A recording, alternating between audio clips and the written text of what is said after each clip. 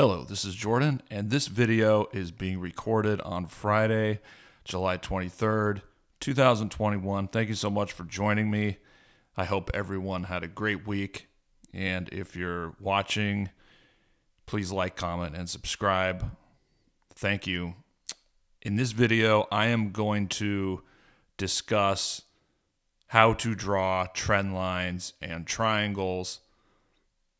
There were a couple requests to show a video of discussing how to draw trend lines, and so this will be a bit of an educational video, and at the end I'm going to just give a brief technical outlook on gold within the context of triangles and trend lines.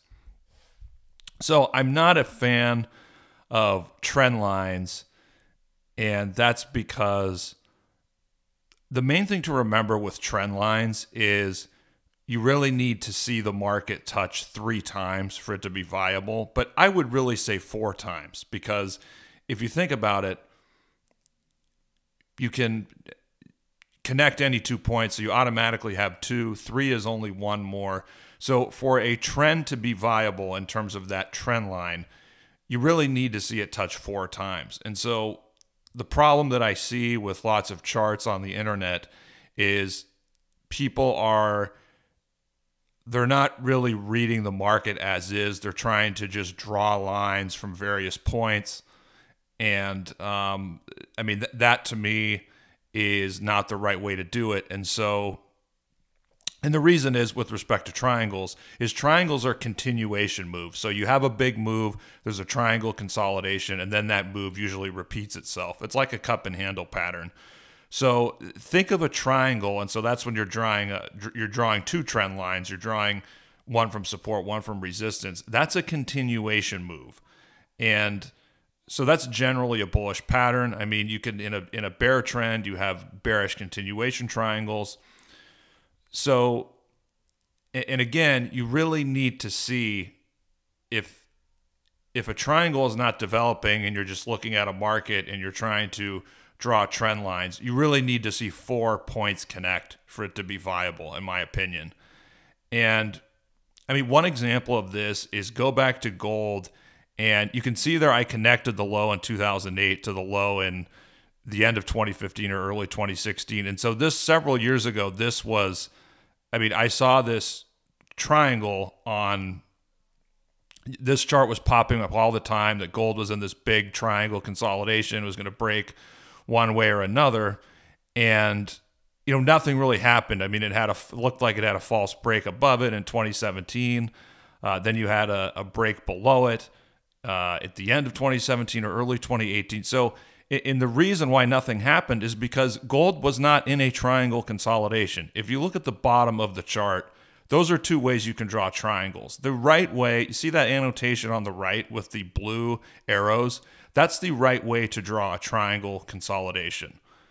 Because again, a triangle is a continuation pattern. The problem is, if you look on the left, this is what people do all the time. They take the entire move and then they make it into a triangle. And that's what people did with gold back when the low in 2008. Whereas, the correction or consolidation in gold, it began in 2011 or 2012.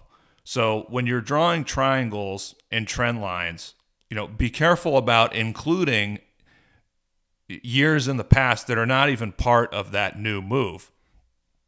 So again, you really have to draw these correctly, and at the right there, that's the correct way to do it. And so, and also you have to be patient and let these things develop. You can't force it, as people were doing with this triangle, this big triangle that gold was supposedly in.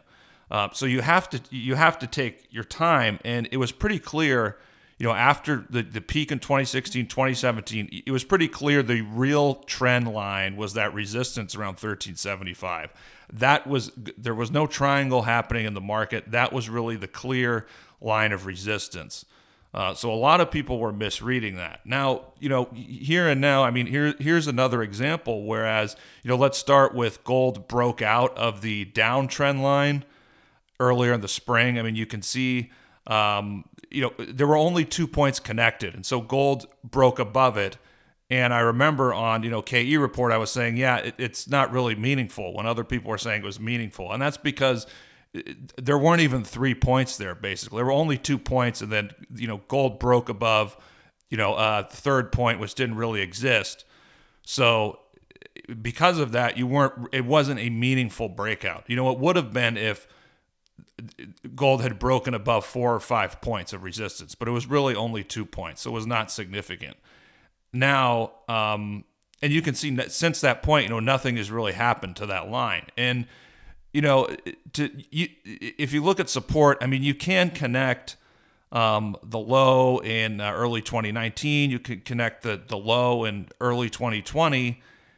But again, there's really not enough points are being connected, in my opinion, for that to be significant. You're only looking at the connection of 2 or 3 points, and the market itself, it's already in a correction trend. So it's not, the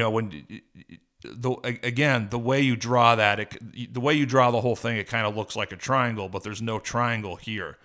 This is the last chart that I have. And so, if we take a step back and just try and analyze the price action of the market and look at the meaningful points before we try and draw lines. And of course, I drew lines here, so you can just take my word for it. That's what I did, or I do as I analyze the market.